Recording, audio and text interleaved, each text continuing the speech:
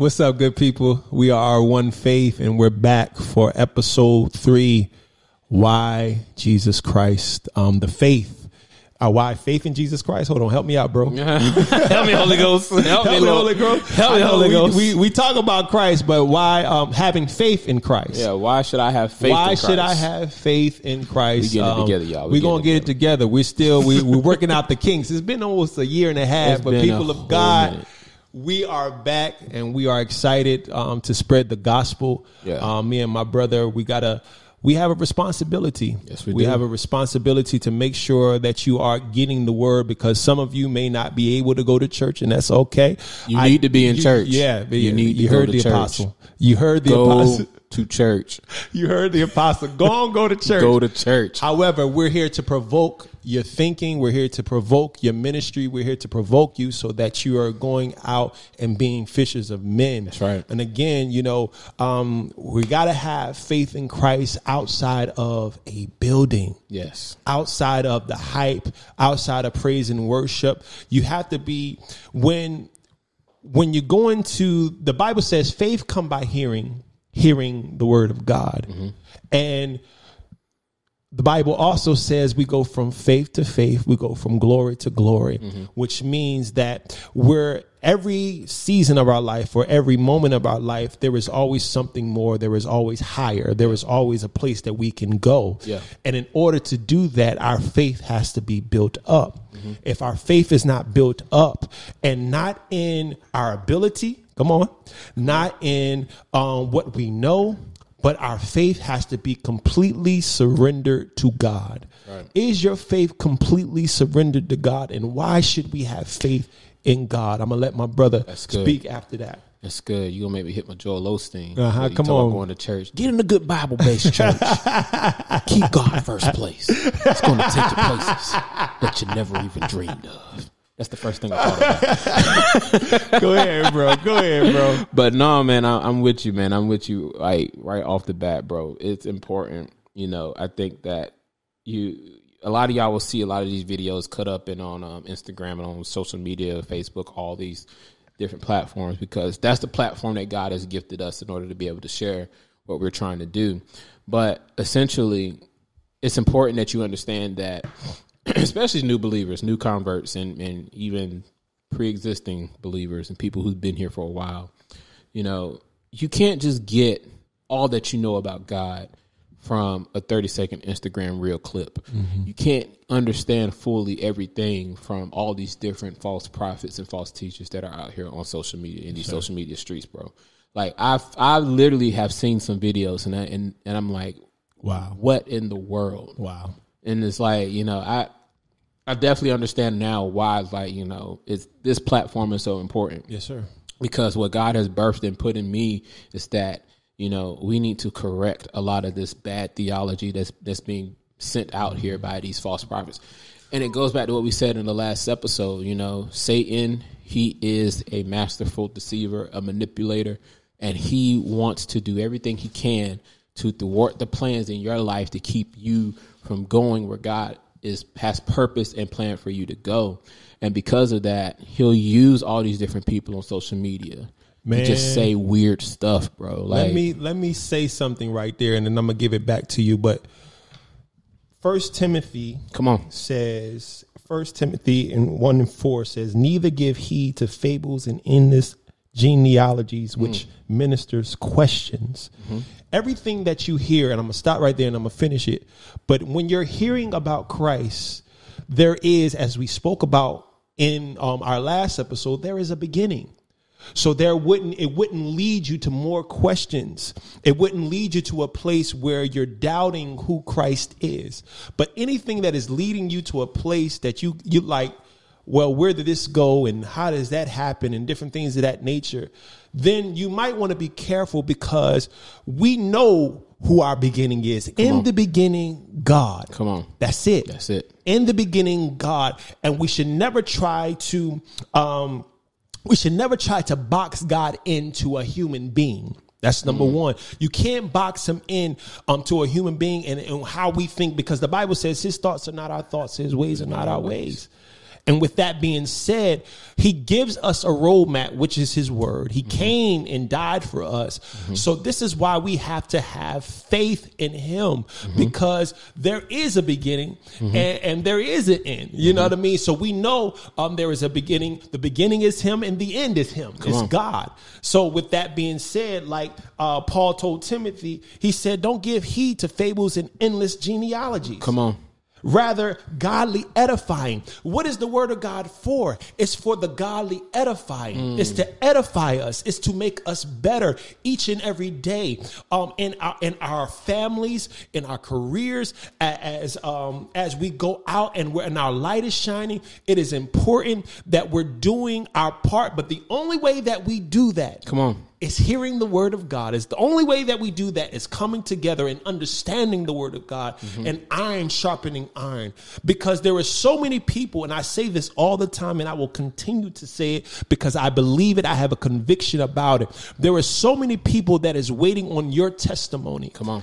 There are so many people. I was just listening to a guy who was once an atheist who is now who does apologetics. But because he was trying to think it through instead of really listening and having an open heart and open mind about it. When he opened his mind and his heart, he realized, wait a minute, there is some truth to this. There is some understanding to this.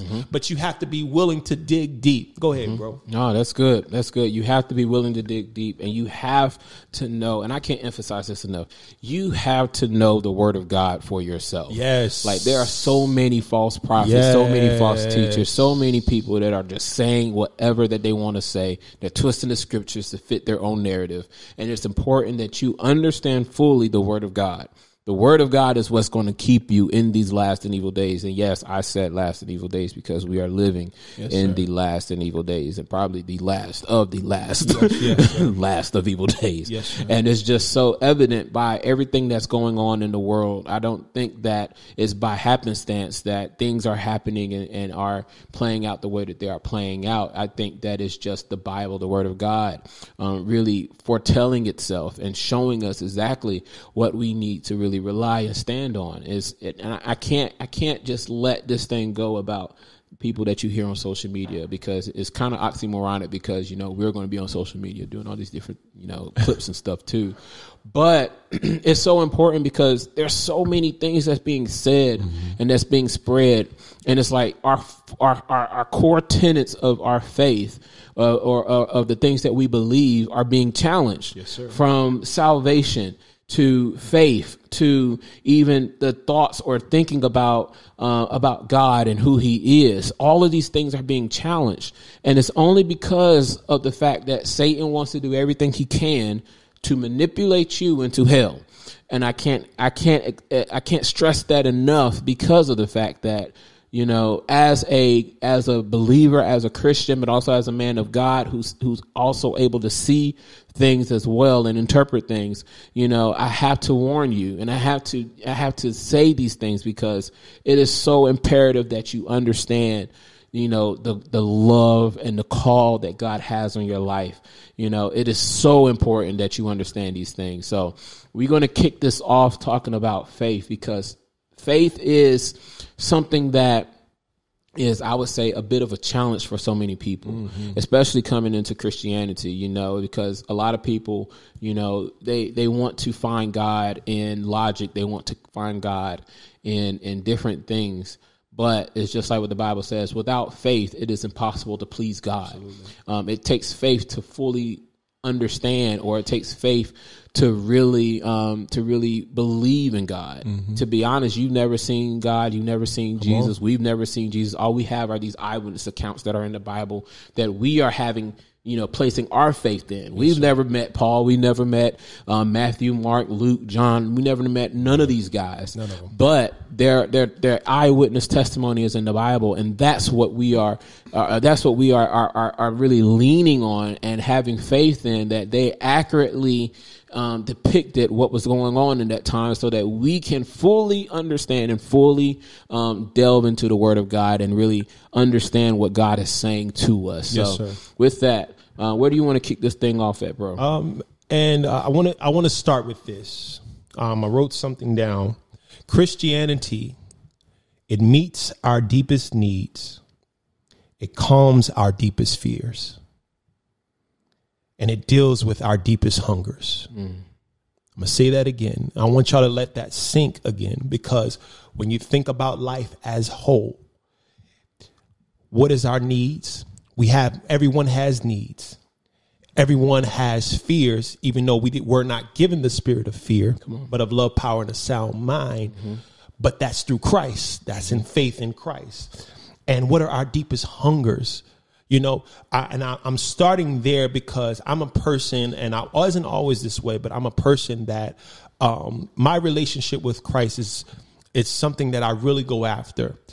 So I'm a person that fasts, and I fast a lot. You know what I mean? I'm not doing it for no one else but myself, bro. I do this because I know, like we talked about in our first episode, some of the things that he's brought me out of. Yeah. And because of the things or the decisions that I may have made in my past, it created a habit that wasn't like God.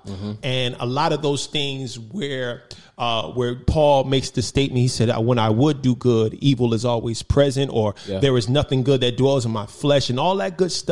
And so what I did was I started to fast and go after God. Yes, I have done a 21-day absolute fast. I've done a 40-day absolute fast. And I do this not to boast about what I do. I do this because there is a hunger after God. And I have faith in God, because you got to have a certain level of faith to not eat food. That's right. For a certain period of time. Especially, you know what I mean? Chick-fil-A. Okay. With the new cauliflower sandwich they got out here. Okay. But anyway. Sorry, bro. You know, you're good. He had to throw that in there. You know, and I'm on the fast. All right. Anyway, but I wanted to start very uniquely with this one, because when you look at Jesus' ministry, he started off his ministry hungry. I want y'all to think about that. When he started off his ministry, he started it off in a place of hunger. The scripture says in Matthew 4, when you go to Matthew 4, the scripture says Jesus was led up. Hear this. He was led up of the Spirit into a wilderness. He was led into a wilderness. This wasn't a comfortable place. So being led into wilderness, the word wilderness is a deserted place. So he put himself in a position where he had to have faith only in God.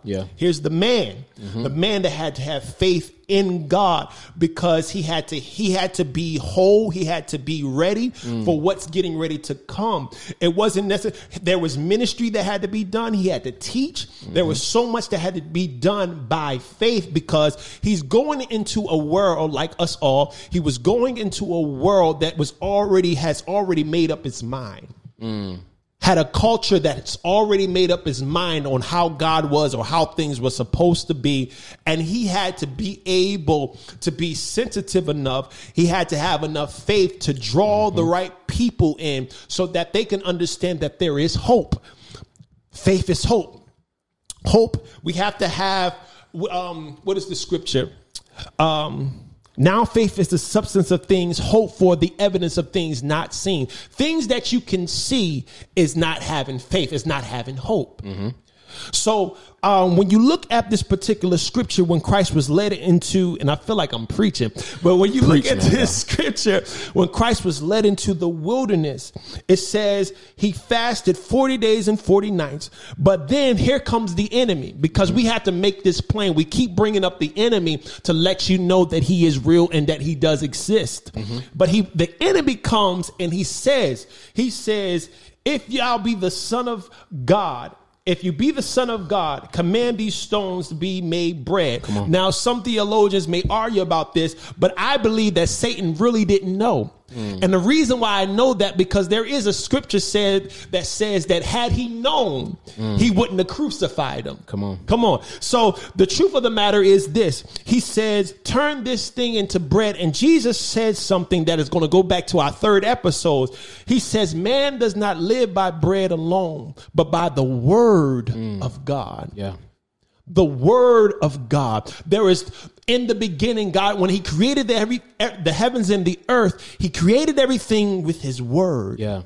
In the beginning was the Word, and the Word was with God, and the Word was God. There is the reason why faith is so important, and it's because what happens is we're so used to being comfortable. We're so used to operating a certain way that we're not relying on the word. So when it's time to get a word across, or in those crucial moments that we need God, or we need to hear from him, is because we have created a habit of not having faith in him or trusting his word. Yeah. His word is so important in our lives. When he created man in our image. He said, let us create man. That was the word. Let us create man in our image and after our likeness. He gave a word, and then he breathed life into us, the breath of life. His spirit dwells on the inside of us. So I just want to say this right now, and I'm going to pass it. But I want to say that you can overcome whatever you're facing. There is nothing that you can't overcome as long as you have that word, that spirit that dwells on the inside of you. And the enemy, he's after that word. He's after your posture. Yes. He's after you. He wants you to get out of posture, just like Adam and Eve. He wants you to get out of posture so that you can feel naked or feel alone. But God said, who told you you were naked? Come on. Who told you that you can't overcome this? And we have to understand that it's not going to be easy. And I think sometimes we create the habit of being comfortable because we always look for that comfort when things comes our way. Yeah. You can never calculate when you're going to get punched in the mouth. You can never calculate when things are going to happen, and it be the things that are closest to you. The people that are closest to you that take you in a different route. You be like, wait a minute, I didn't see that one coming. But but God is telling you in those moments right there to dig deeper. You got to dig deeper.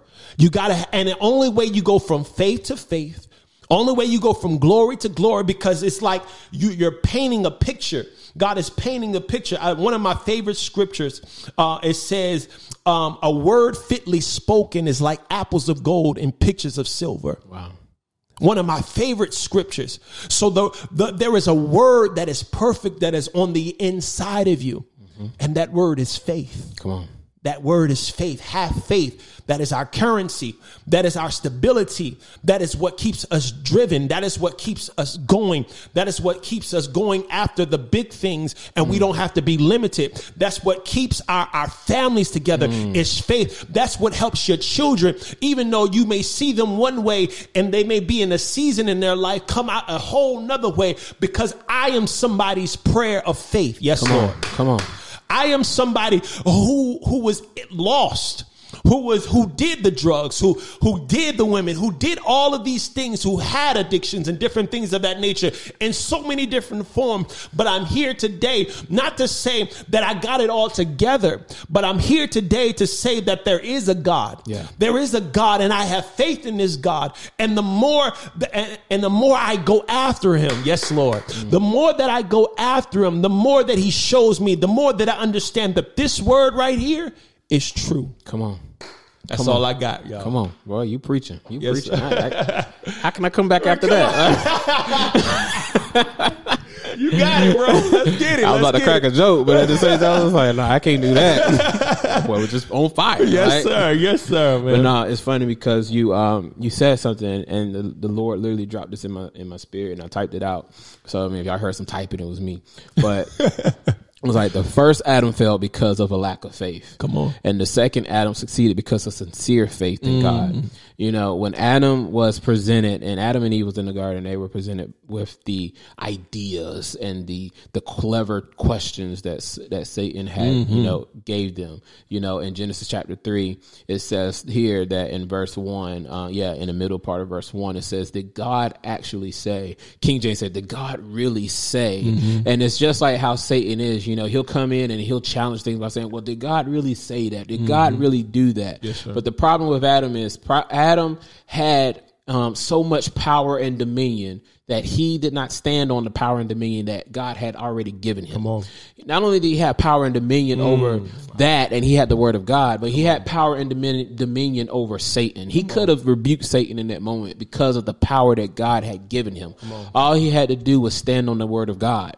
The problem is that he became timid. He became, he became so weak in that moment, and that he also became almost like, a soft-spoken, a person who just doesn't, they'll go with the flow. He became super gullible in that moment. He just became that type of person, and he put his wife out there and allowed her to be deceived. Not only did God give Adam the ability to not only just be over and have dominion and power over the animals and the plants and everything in the world, but he gave him dominion over Eve. He had the charge to watch over her. He had the charge to step in and say, you know what, Satan, no, I rebuke you. The word of God says X, Y, and Z, and this is what we're standing on. But the thing is, Satan wanted to pull Adam and Eve out of the garden, which he successfully did. But he wanted to pull Adam and Eve out of the garden because he wanted Adam's part. He wanted Adam's position.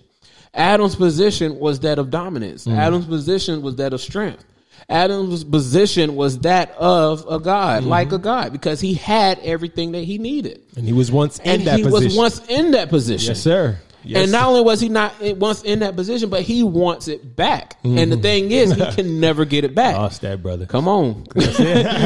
Come on. And so because of that, we see that first Adam failed because he did not step into his dominion power. He did not step into his dominion authority. He did not step up and save his wife. Instead, that he allowed his wife to hand him the fruit. Come on. At that moment, he could have rebuked her. He could have rebuked all of that, but he took the fruit and he ate it. And then when we get to where were you at in Matthew 4? In Matthew 4, where we see Jesus is now in the wilderness. He's on the mountain. He's being tempted by Satan. Satan comes at him with the same exact line of questioning that he did Adam. It all comes full circle. Satan he doesn't have new tricks. He only has new faces. That's what the late great Keith Wonderboy Johnson used to say. He's like, Satan don't have no good tricks. He just had new faces. And the thing is, he used the exact same line of questioning. But the problem is that because he tried to attack Adam, he now tries to attack Jesus, because Jesus has the same exact position, the same exact authority that Adam had. Now, I'm not saying that Jesus was Adam. Adam was Jesus. It's even biblical. That's why they call Jesus the second Adam. Yes, sir. It's why they call Jesus the second Adam. But Satan comes in and he has the same line of questioning because of the fact that he wants Jesus' position. But the problem is Jesus knows fully who he is. He knows fully the source that he is being supplied from. And he knows fully who his father is. And he stands firmly on the word of God, because when Satan comes at him with the lies and with the trickery, what does Jesus do? He throws back the word of God on him. So every time that Satan comes to you with issues, with problems or whatever, you throw the word of God back in Satan's face, because that's what you have to stand on. Man, I just want to say this, and I'm going to give it back to my bro. But when I was hearing my brother talk, it's important, like the proverb says, in all thy getting, get an understanding. Come on. You have to get an understanding of why certain things are happening the way they are happening, because a lot of times it was nothing, like my brother said, and he said it so eloquently. It's the fact that everything came back full circle. Adam was given something that I don't think he took the time to understand. Ooh. He was given a lot, and a lot of times we're given things and we don't understand it. We don't take the time to understand why. You were the first of us all. God has given you this land and all of this. And like you said, instead of rebuking it and casting it, and you knew truth. You knew truth. This is how you know sin lies within the flesh. He knew the truth. But he allowed whatever it was at that moment, whatever he was thinking, because I don't know what he was thinking. Let me talk to the mic. I don't know what he was thinking, but he allowed his wife to give him something, because, and this is even important as husbands, as men of God, you have to understand you're the leaders of your home. Come on. This is important. This is important that you understand that you are such a vessel that even if your wife or and your loved one does something and you know it's not truth, stand on your truth. Come on. Stand on your truth, even if it's uncomfortable. Sometimes every leader, and especially great leaders, every leader, they're not popular all the time. Mm-hmm. Their decisions are not popular all the time. Mm-hmm. But we have a responsibility because God speaks to us first. Come on. He deals with us first. That's why. And I was just talking to my brother, who's running the gear behind here. Shout out to Terrence. We love you, bro. Man, we love you, bro. Man. Thank you, brother. So me and Terrence was talking how every time we're not centered as men of God, that there is certain things that happens in our household. Every time we're not centered in operating in faith, there is something that is going on with our relationship with God at the time. And God is going to get our attention, especially as believers. He's going to get our attention, and that frustration you feel, that confusion you feel, you need to get back centered.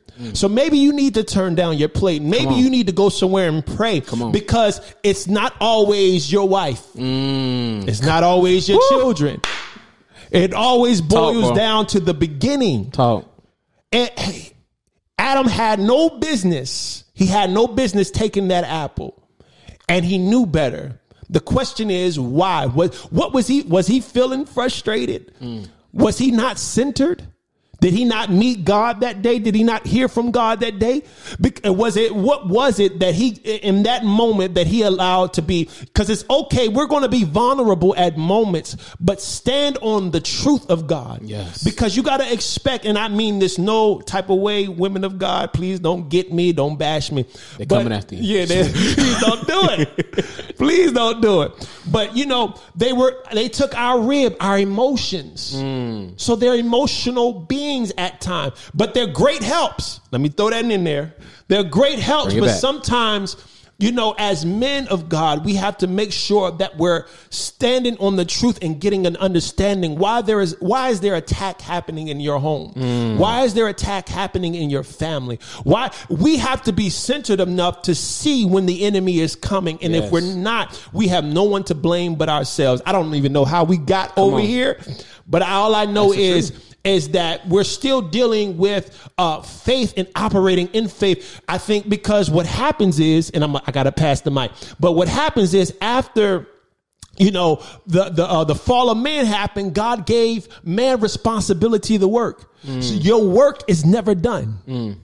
Your work is never done. It will never be finished until God says so. So until he returns. So we're always on. There's rest, but we have to always work. We have to work on our families. We have to work on our craft. We have to work on our careers. We have to work on being disciples. There's work. Work has to be done. It's not an easy thing, but you're not alone. But you have to fight the good fight of faith. That's good. You have to fight the good fight of faith. And it's not about, you can't quit every time things go left. You can't quit everything, Thomas. There's frustration in the atmosphere because like I stated in the last episode, where there's frustration, where there's confusion, the enemy is in the room.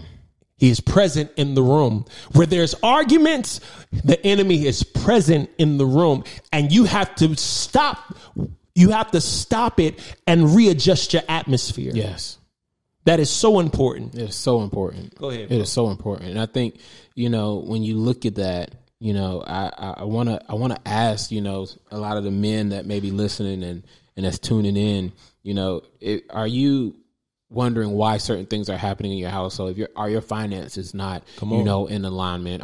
Is your wife nagging you too much? And does that get on your nerves a little bit too much? Is there certain things that your children do that get on your nerves and all these different things? And if that's the case, I want to ask you this question. When was the last time you fasted? When was the last time you prayed? When was the last time that you really sought the presence of God? When was the last time that you led your family to church? When was the last time that you went to church? When was the last time you did these things? And I promise you, all of these things are happening only because of the fact that you neglected God in some area. Come on. As the shepherd, as the man of God over your household, you are the family shepherd. Whatever comes into your household, whatever comes into your doorway, it comes through you. Yes, sir. So if there's disobedience in your house, it's because you've been disobedient. If there's a lack of faith, if there's a lack of hope or whatever, it's because it starts with you. Yes, sir. And I think as men, we have that responsibility, that charge that we have to stay in the face of God. Yes, sir. We have to fast. We have to pray. We have to read our Bible. And it's so prevalent and so evident because when we're not doing those things, that's when Satan creeps in. That's when he comes in. That's when you start having problems. That's when you start, taking the little mile that the little mile that you allow Satan to come into. That's when you allow those marital problems to come in. Mm-hmm. Now that girl that works, she's flirting with you, saying that you cute. She like the way that your haircut is this way, and you thinking that the head, and next thing you know, affairs, sin, and stuff like that does not happen overnight. It starts with little drops. A little leaven. It leaveneth the whole lump. And it starts with those type of things. And it's all because you in some way neglected God in some area. Yes, sir. And so now when all the crap has hit the fan and you're trying to figure out, God, where were you at this whole time? God is saying, where were you at this whole time? Where were you at? I've been here in the same place. The same place, waiting for you. Come on, looking bro. For you. Yes, sir. It's just like with Adam. Mm-hmm. I think Adam got too excited. He had Eve. He was trying to be fruitful and multiply the earth. He said, "Whoa, man!" Right, whoa. Adam got too happy, and he was enjoying everything that God had given him. He got too comfortable. That's good, bro. When you get comfortable, you allow Satan to come in. That's it. And we don't have that luxury of ever being comfortable because we are the leaders of our home. And again, I'm not sure why God is leading us this way. However, you got to think, because outside of our careers and different things, it was our family first. Yeah. Family is the biggest thing of life. I want y'all to let that sink. You have to understand that family is the biggest thing. And whether you're married or you plan to be, or you're not married, whatever it is, you're still, as a man, you still have to lead your family. Yeah. You still have to lead your family. And that's, as a man, you're a leader everywhere you go. Yeah. And you can't be the leader that you are without having faith. That's right. It goes back into the scripture says, without faith, sorry. I'm still working on it, y'all. Without faith, it is impossible to please God.